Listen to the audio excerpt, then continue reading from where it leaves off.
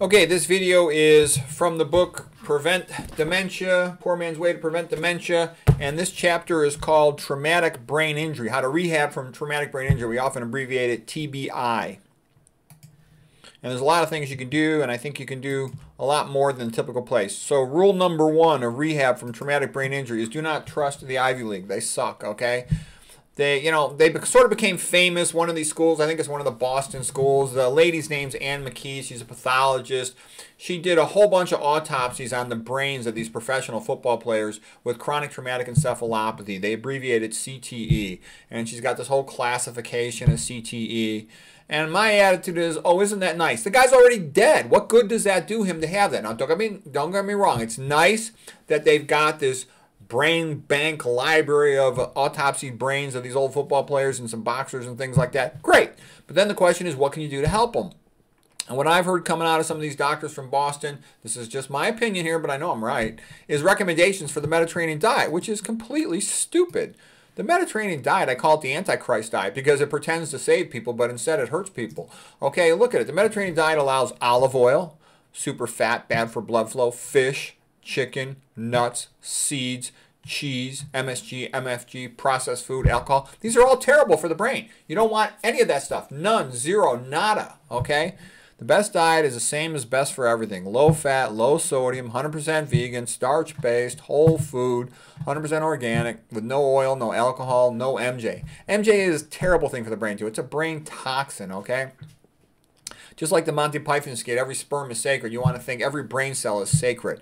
You've got the brain, okay, and then you've got the surrounding tissue. So let's say a person has a stroke, and let's say this orange thing is where the stroke is. I don't know if you can see the color there, all right? And so the orange tissue is dead. This is necrosis. The tissue around it, that's yellow in this case with these markers here, is called the penumbra. And the penumbra means it's ischemic, has decreased oxygen supply, but it's potentially salvageable. Penumbra means like twilight. It's not clear if it's going to be dark or light.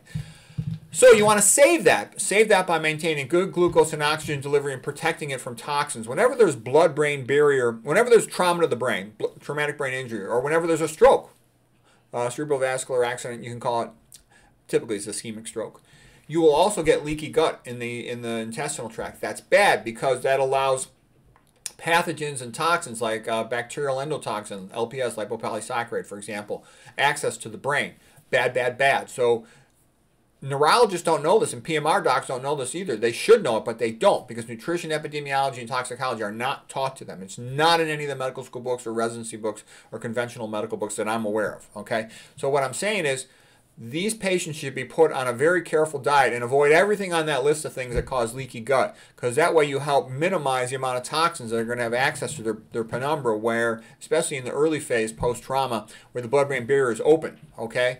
Normally, you got to keep a closed blood-brain barrier because neurons have to maintain precise ionic gradients around themselves in order to function effectively.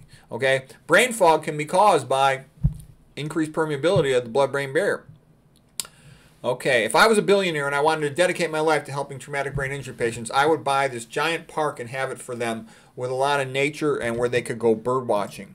Bird watching is one of the best things a person can do to increase brain function. It's one of the best things a parent could do to help their kids become more intelligent. You know, the famous saying of, Einstein, when somebody asks him, what do you do to make your kids smart? He says, read them fairy tales. They say, well, what else beyond that? He says, read them more fairy tales. And I think there's actually a lot of truth to that. You'll see a lot of cultures where the people are smart, have high IQs, high academic IQs, high verbal IQs. An important part of their childhood is learning the stories, the history of their people, and learning their religious books, okay? That makes a person a lot smarter. And people can learn certain things when they're young. You remember a story, okay? You remember a song. You don't remember the stupid stuff you learned in grade school, memorizing a vocabulary list that, you forget as soon as the test is over. All right, so anyways, what am I talking about here? I had a good experience when I was at Stanford that a friend of mine who wanted to become a professional biologist had a friend of his who was his naturalist, professional scientist naturalist guy, and they invited me to go bird watching him, and I loved it. We would go bird watching all over the place, and I was very into it. I was considering that I wanted to be a biologist. I kind of had a little bit of a chip on my shoulder. My dad was a doctor, and at Stanford it's weird, but scientists, PhD biologists, were higher on the prestige level than were doctors. There was kind of an attitude, if you're a doctor, you're a sellout, you suck, you know, that kind of an attitude. And I kind of had this attitude, well, I want to outachieve my father, because my father was always like this big authoritative figure kind of looking down on me, do as I say.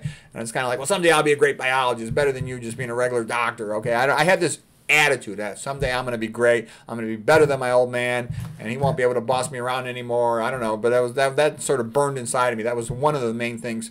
That wasn't the main thing. There were other things, but that was one of them that was pushing me, because I was like motivated like this. Like a lot of young people are not motivated at all. So anyways, bird watching was great, because when you get out there in nature, first of all, you're in some beautiful setting. It's a safe setting, you know. Biophilia, we love nature when we feel safe, and you start talking. You identify the birds by their plumage, by their motion. You start having conversations about them. And these guys that really know birds, they know the bird personality. Like blue jays are the a-holes of the bird world, okay? They do all kinds of obnoxious, funny things. And there's other birds that have all these characteristic behaviors and tricks. And you start learning about them and talking about them. You're walking around getting exercise. You're getting sunshine. That's what the brain's made to do. Walk on a path in a forest, a jungle, or a prairie and survive. You know, choose, make a value judgment, choose where it's going, navigate past the obstacles in one's path, remember where you came from. All of these things are good for the brain, and that's what you do. It's actually exactly what the brain is designed for. Okay, let's see here. You have to memorize how to get back where you came from. It's very pleasant, generates good, nice, pleasant social conversation. James Watson, the co-discoverer of the structure of DNA with Crick, that's how he got interested in biology. He was going bird watching with his father. And I can tell you, these guys I was with at Stanford were the smartest of the smartest. Okay, the average pre-med at Stanford's got a 99.9 academic abilities. And these guys were way beyond that. Okay, this friend of mine I was going with, man, he was the A+ student in all these classes. And I really enjoyed talking to him and learned a lot from him. Okay, he taught me study skills too. Okay, okay, a couple quotes now from Bessel van der Kolk, his book, The Body Keeps the Score.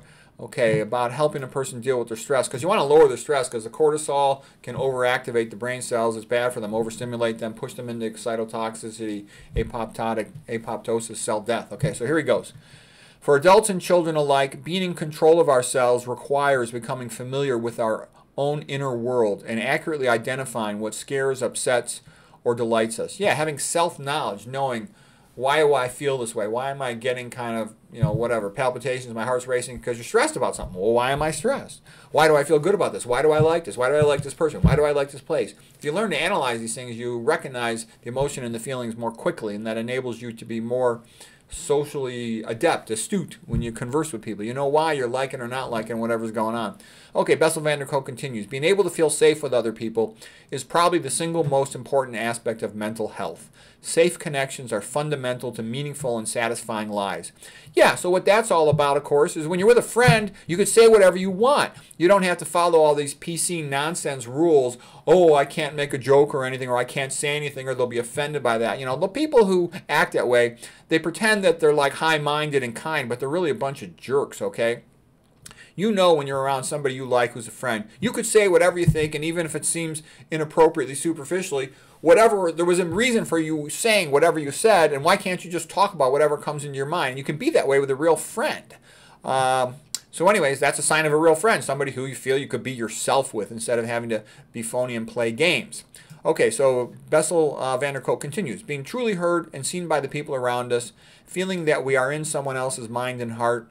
For our physiology to calm down, heal, and grow, we need to have that visceral feeling of safety. Yeah, that's what you get around people who care about you and who are really your friend, your true friend. Okay? And like I said, too, my mom, that's what she was like. She didn't have to work, so she loved having parties at her house. We'd often have big parties, anywhere from, you know, just 10 people to as many as 100. And she would social butterfly all over the place and make sure everybody was having a good time. Anybody that was wallflower, standing against the wall, didn't know anybody, she'd find something for them to do, introduce them to somebody. She made everybody so happy. There were lots of people that would only come to our house once a year, and man, they loved my mother. So it was something to see. That's where I learned about social behavior and stuff, was from my mother. Okay, another van der Kolk thing. My father was he was a good guy. He was a nice guy, but he was not too social. I think a lot of men are like that. And my whole time of knowing my father and living with him, I never in my entire life, not once, ever saw him make a social phone call. All of his friends, when they came to a party at our house, it was because my mother called his friends. Okay, and I'm almost kind of like that. I could easily go a month not make a single phone call. Sort of like anybody who really wants to talk to me can talk to me. Not that many people really want to talk to me nowadays. Too, people talk through the internet. They'll send you an email, or they'll comment on your video or something. Okay, for treatment of TBI, but I think intrinsically men are much less social than women. There's all this modern BS about women being like men. No, you're not. Men and women are fundamentally different. I mean, just a woman is more part of a social thing. A woman's got all these social things. Kids talk to their mother about everything. They talk to their dad about they want help with something in school or in a sport or something like that. But 90+% of stuff, especially when they're young, goes right to their mother, okay? They're almost embarrassed to talk to me about something like, Mom, there's no food in this house, or whatever it is. I think you know what I'm saying, okay? And the mommy, they get the unconditional love, but from the father, they need the reality check, the objective reality check they get from a dad. It's a little bit conditional, okay, and that's good for them. Okay, then you need to sleep. Sleep's housekeeping for the brain. The lymphatic system is active. The brain cleans itself. At night, the brain can go offline. It can't go offline in the daytime because the neurons need precise ionic gradients to have their action potentials and whatnot.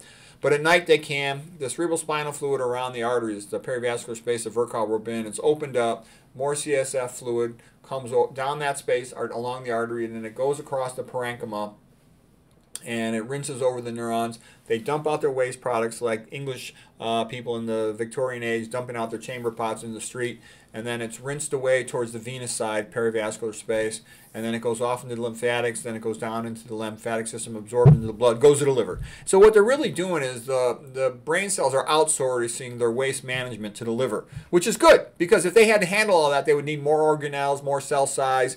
It would be harder for them to communicate so effectively and quickly, and the skull would have to be a lot bigger. So it's good the way it is, okay? So yeah, you want to try to get your sleep at night. You know, a nap is good when you can, but it can also sometimes screw up your being able to sleep on time at night. It's good for a person to read if they feel able to read. You know, there's of course a lot of variability in how bad brain damage is. You know, some people are brain damaged and comatose with major trauma, but you know, most head trauma is relatively mild, but it can still have prolonged ongoing effects of brain fog and headaches and things like that. These are ways to heal. Optimizing blood flow helps everything to heal. Good nutrition helps everything to heal. Avoiding excess dietary fat and sodium helps everything to heal. Avoiding all these toxins and all the processed food helps everything to heal. Okay, so reading is good. If you can read a joke book in a language, that means you know that language pretty well. So whatever the person enjoys doing, they should do it. And, you know, they're going to get some brain development. They're also going to get some exercise, and they should have as much social support as can be provided. I like this book called Stroke of Insight by Jill Bolt Taylor. She had a hemorrhagic stroke. She was a neuroanatomist from Boston, and I think she was in her late 30s, something like that. She's got, you know, like I said, a TED Talk, Stroke of Insight. And what she did to rehab was she went and lived with her mother, and she rehabbed, you know, for about 7 years or so. Unlike, for example, a typical post-stroke patient will only rehab for a couple of months, 3 months, for example. And a lot of traumatic brain injury patients, you know, let's say they're young athletes, they're going back and playing far too soon, and that greatly increases the risk second time around of major brain damage. A lot of these pro football players end up demented at a young age because of that. The Norman Doidge book, The Brain That Changed Itself, is quite good. It gives hope, so I think that's the kind of thing people should be reading or talking about. It talks about the concept of neurogenesis, new neurons being formed. There's also synaptogenesis, new synapses on neurons being formed. There's also things that happen in the brain called angiogenesis. Good angiogenesis means to form capillaries around brain areas that are more active to make sure they have adequate blood supply. So you get angiogenesis, neurogenesis, synaptogenesis. You also get mitochondrial biogenesis, meaning you make new mitochondria. You get glycogen supercompensation, laying down more glycogen. This comes from exercise. It also comes from having intellectual conversations, doing intellectual things. So it's great to have a friend who you can have intellectual conversations with. A lot of people don't have hardly any intellectual friends, and it's good to have at least one. So you can have an intellectual conversation. And of course you can through the internet, through email, through commenting on YouTube videos, etc. Power Foods by Neil Bernard was a good book. He mainly emphasizes saturated fat because it decreases blood supply to the brain. You know, all the fats do, but saturated fat in particular. Let's see, Digestive Tune-Up by John McDougall is a good book about getting your act together with food. Starch Solution is his best book. Okay, philosophy. The goal is incremental improvement. Yeah, you just want to try to get a little bit better each day. Because even if you can only get 1/10 of 1%, you're at least going in a positive direction. You keep on getting that every day, and you keep on doing that for, there's 365 days in a year. That's adding up, okay? And a psychiatry resident, a friend of mine, one time said to me, the bucket fills drop by drop. And that's true. That's exactly the right attitude to have. I have an attitude of gratitude. At least I'm still alive. At least I'm still conscious and aware. I can try to make a little bit of progress every day. And you keep rehabbing for life, okay? And you'll keep on making progress. It might be slow, but at least it's happening, and eventually it'll add up.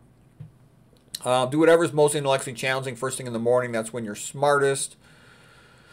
Like I said, Jill Bolt Taylor just worked with her mom, which was perfect because she got, total social support. She could sleep as much as she wanted. She did as much as she could each day and kept rehab. She did her rehab for 8 years. She made like almost a full, complete recovery. She goes around the world giving talks now about her stroke recovery. Walking is great. Like I said, you get that neurogenesis going, angiogenesis, synaptogenesis, mitochondrial genesis, mitogenesis, okay? Everything good is happening, okay? That's how you build up your study endurance, for example. Like a medical student starts out and they can only study 3 hours, but by the time the first year is over, they can easily study 8, 10 hours a day, building up that intellectual endurance, okay? Walking gets the lymphatic flow going, because the lymphatics, they run parallel to the blood vessels, but they're not connected to the heart, so they get their pump from the muscle action of walking. And you can increase lymphatic flow 10 to 30 fold just by getting a little exercise. So exercise is great as long as you can. I'd be careful about lifting heavy weights. So initially you might get headaches from heavy weightlifting, so I would avoid that until you feel like you're doing really well. Okay, PANS and SANS. So PANS means parasympathetic autonomic nervous system. You want to try to spend as much time as you can in PANS for recovery. Parasympathetic autonomic nervous system. That means relaxed, low stress, low pressure. That's what I like too about bird watching. There's no competition. It's just pleasant and enjoyable. So the person can do that without feeling stressed. Because you don't want to be stressed, because then your cortisol goes up, then your catecholamines go up, then your glutamate transmission across your brain synapses goes up. You don't want that. You want peaceful, easy going, easier to sleep. And we talked about nature, especially like that park. It can be pleasant having, like if you're lucky enough to have friends and family around, great. Having a dog, getting your sunshine too also helps for healing, activates those nitric oxide precursors from the skin. Let's see.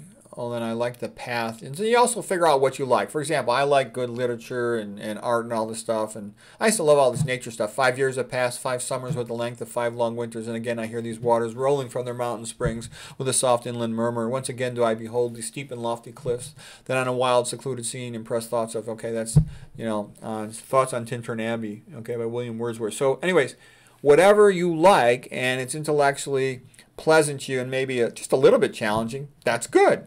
Okay, and then here's a nice quote from this book, The Intern by Jess Scott. When someone loves you, the way they talk about you, the way they talk to you is different. You feel safe and comfortable. Yeah, when somebody, that's a good friend. You can just be yourself, which lowers your stress level when you can be yourself. You don't have to worry, am I crossing some PC line that this jerk is going to hassle me about? Okay, Proverbs 17:22. A merry heart doeth good like medicine. And it's just like the Ben Franklin quote, or it's Jonathan Swift quote. The best doctors in the world are Dr. Diet, Dr. Quiet, and Dr. Merryman. Okay, so yeah, eat the healthy food, get your sleep, and have a friends that you can joke around with and enjoy yourself. Comedy is very great for lowering stress, okay? Hobby, whatever self-directed attempts at something you're trying to improve that makes you happy, to have a sense of a purpose, whatever's appropriate for the moment. We talked about pets, having a sense of purpose. People need that in life. If they don't have a sense of purpose, they can be sad, they can be frustrated. They also don't have good energy. When you got a strong sense of purpose, that totally energizes you. Okay, and I think that was one thing. Like people who actually really know me, what they always say to me is they can't believe my energy level. Okay, lots of things in my life are screwed up. I mean, I don't have that great of a life. Okay, but for what I have and what I can do, I make the most of it. Like I said, I told you, my kid one time said to me, he goes, Dad, why are you so happy? You're like the happiest person in the family. He says, but you have the worst life. Your life sucks. All you do is work, and you're always studying, writing books, or giving lectures. He says, why don't you do more fun stuff? Go to the beach, do all this other stuff. And I'm like, this is who I am and what I am. I like this. I'm doing this for a reason, okay? So when you feel like you're fulfilling your purpose in life, that makes you happier. So that's why if you're trying to help somebody, helping them to clarify what their purpose in life is at that moment is very valuable. And I love the old Schopenhauer quote. Forget about trying to have a happy life. You'll just end up miserable if that's your goal. Make it your goal to have a heroic life, or be a hero or a saint. Okay, some people are a saint, like my mother. She was a saint and a hero. Or my father was kind of a heroic figure. So try to be that in your own life for whatever works for you, because that sense of pursuing a worthy goal will make you happy, and it does. When you feel like I'm doing something good and I'm doing what I should be doing, you feel happy. When you feel like I'm doing something stupid because I have to make money, you're a little frustrated, but you say, well, at least I'm getting paid. Okay. And I'm doing it for the higher good of helping my family or something, Okay, listen to audiobooks. Yeah, and an audiobook is nice because if it's easy, you can just listen to it slow. You can even slow it down to 0.75, but as you get good with it, let's say like when I was studying Spanish, I would first listen to it 0.75, and then 1.0, and then when I got good with it, I could speed it up. And you could do the same thing. So what I'm saying is, depending on where you're at on the scale of recovering your cognitive function, you can just challenge yourself. They call it incremental improvement or comprehensible input, meaning something that's just enough to challenge you, but not enough to overwhelm you, okay? And like if I was going to read a book that was easy for me, at 1.0 I would be bored, like a Brian Tracy book. At 1.0 it can be almost a little boring for me. It's too easy for me. I've heard it before. But at 1.5, then it comes challenging and interesting, and, just tune it in. It's good to learn study skills, memory techniques. If you're having trouble, just write stuff down. Whatever works, if you figure out how to cope for your weaknesses of the moment. There's lots of memory tricks. You got to have a growth mindset, know that you can improve. So anyway, I talked about study skills in plenty of other videos. All right, vegan diet, yeah, because that improves blood flow. Low, no added salt, no oils, and low fat. That's how you optimize blood flow. Avoid alcohol, avoid anything with high fructose corn syrup. You shouldn't be eating any processed food, and you'll get better blood flow. We talked about how fructose increases uric acid, which inhibits endothelial nitric oxide and decreases blood flow. And sodium does the same thing. That's why you want to avoid it. Sweets can also cause rebound hypoglycemia. Bad for you, bad for your brain. Avoid powders. Any type of powder is always BS. Like these protein powders, they dump a big nitrogen load on your kidneys. They increase your risk of kidney stones. They can increase your blood lipids. They often have tons of glutamate in them. Free glutamate from all the processing. Bad, bad, bad. I don't like that. Okay, avoid all this MSG. Potentially can have excitotoxin effects on your brain. Same thing with aspartame. Same thing with caffeine. Avoid all that junk. Avoid food dyes. A lot of them are mitochondrial inhibitors, are toxic. Processed foods are always going to have a bunch of fungal inhibitors, which are often neurotoxic. And watch out for medications, okay? The typical stupid patient thinks, oh, I got to take this medicine, I got to take this medicine, I got to take this medicine. And what I'm saying is, I'm 60, okay? I don't take any medicines. I don't have any health problems. What you want to do is try to figure out how to be as healthy as possible and minimize use of medications. You don't want to be sick. A sick person takes medicines. A healthy person doesn't need to take any medicines. That's where you would ideally like to get. Okay? It's not normal to take medicine. We've just been so medicalized our society that people think it's normal to take medicines. But it's not. It means you're sick. You got a problem. Okay? The average American over 60, I'm 60 years old. Okay? The average American my age is on at least 5 pills. And they're all worried about their medical problems, going to go to the doctor. I don't go to doctors. I live healthy, so I don't have to go. What you want to do is avoid the medical system. And the way you avoid the medical system is make yourself healthy. If you can keep yourself healthy, then you can avoid it. That's what you want. Okay? You don't need to go for a checkup. Check yourself and get your act together, and then you probably won't get sick. Yeah, sometimes we all get sick and we need help, but most of the time, we don't. Okay, other things to avoid. He said avoid loud noises. Like rock and roll concerts, I think they're stupid. They're too darn loud. I went to one like when I was in junior high. I would never go again. I think I maybe went to two. Too darn loud. One time my ears kind of rung, and I've talked to an audiologist, and he said he's seen people go deaf after just one rock concert. Okay, what a stupid waste that is. If you're somewhere and you don't like it, it's too loud, just walk out. You don't need to be there. Learn to be above peer pressure, okay? I'm above peer pressure because basically I consider myself a smart person, and I think peer pressure is typically geared at stupidity. You must conform to whatever is the conventional wisdom of the moment. And unless there's a good reason, I would think it through and I would just not go with it. If you're not liking it, your gut feeling says this is bad, then avoid it, Okay, like anything that's loud could lead to deafness. That's why I don't like making smoothies or, these blender shakes, because the thing's so darn loud. That's also why I don't like, lawnmower guys should be putting ear protectors on. A lot of those guys go deaf. A lot of guys who work in a car shop, pushing the air into the tire, they go deaf from that psh, that loud sudden sound repeatedly. Shouldn't be using blow dryers. You know, that loud noise next to your head and all that EMF. Stupid. Okay, try to minimize distractions. You know, like that guy said, the way you improve a brain is you train it more and more. The way you diminish brain function is you add noise, you distract it. That was Mike Merzenich, the inventor of the cochlear implant. That's his quote, and it's a smart quote. You want to improve brain function? Train that brain. Keep rehabbing your brain. You want to diminish brain function? Add noise and distraction. So that's why you want to be simple. Figure out a simple routine that you like and how to gradually challenge yourself a little bit each day to improve your performance capacity. And then have a good attitude. And this is a good quote here. This is the Hans Selye guy. He did a lot of research on stress. Adopting a right attitude can turn negative stress into a positive one. You know, like, there but for the grace of God go I, all these poor sick people, I could be like that. So thank God I have this opportunity to rehab myself, to develop myself, to recover. Every stress leaves an indelible scar, and the organism pays for its survival after a stressful situation by becoming a little older. Being older means a little more fragile. Every major stressor leaves a scar. Adopting a different attitude can convert a negative stressor into something positive. If you want to live a long life, focus on making contributions to others, and you should pursue your highest attainable goal. Right, so that's kind of like me. I got a kind of a difficult life, but I sort of say to myself, well, I'll make the best possible use of my time. And for me, it's making these videos and all this educational stuff. And even though I don't make any money, and believe me, I got plenty of friends, even family members tell me, why are you doing this stupid educational nutrition stuff? Nobody gives a rat's ass. Just eat the vegan diet and forget about it. You should go moonlight and make more money. I make plenty of money, okay? I need my time. I need my rest. I enjoy doing this, okay? And I feel good about it. I feel there's a purpose in it. I feel, you know, that it's something positive. I like it, okay? So that's good for me. This lowers my stress, so I'll do that. And so everybody's got to figure out for themselves what it is to help their kid, to help, you know, some other thing that they think is good, whatever.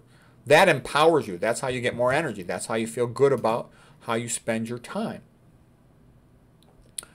Okay, what are other things a traumatic brain injury recovery should do? Avoid TV. TV is for idiots.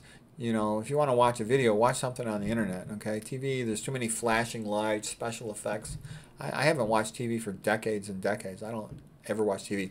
Old movies are good, like the old comedies, but, you know, modern movies are bad. They're all crap. They're all PC with some agenda, you know, BS. Okay, you know, Hollywood is evil. We don't even need to talk about that. Okay, you know, tobacco, forget about tobacco. Don't be chewing it. Don't be smoking it. That's for idiots. It's toxic. Avoid fumes. Anything that smells bad is bad. And don't be warming up your car. I got some friends and family, they'll warm up their car, okay? You know, use your judgment, but you don't need to, you know, and don't stand there talking next to your car while it's warming up. That's totally stupid. You're going to inhale some carbon monoxide. Just because it doesn't kill you doesn't mean it didn't hurt you. That's toxic to your brain cells. You don't want to be inhaling that, okay? And, like, don't be going to nail salons like a stupid idiot, smelling all those chemicals or VOCs, volatile organic chemicals, as they outgas and go from liquid to solid. You know, it's a stupid thing to be. Anything that smells bad is bad for you. Just assume that, all right? Avoid VOCs, volatile organic chemicals like paints, glues, liquid paper. If you have to be around that stuff, ventilate the area. Have a fan or open the door, open a window. Avoid endocrine disrupting chemicals. Yeah, because a lot of them are also neurotoxic. 80% of them are also neurotoxic. Avoid hair dyes. The fumes are bad for the brain. You're going to sit there inhaling it. It's right around you all the time. Don't be using hairspray, all this garbage. Okay, so that's it for this chapter, and that was all about how to rehab your brain. So basically focus on whatever helps your brain, and, you know, get your sleep, avoid everything bad for your brain. I've made tons of lectures about all these things, but I'm kind of making that point that I think TBI patients could do much better. They should avoid going back to the sport, especially football or something, right away, where they're going to get more head trauma. And they should do all these things, get more blood flow, get their rest, sleep, and do all the things that they enjoy that are going to help them recover. Low-level activity, for example, and in some ongoing intellectual challenge. So anyways, hope that's helpful.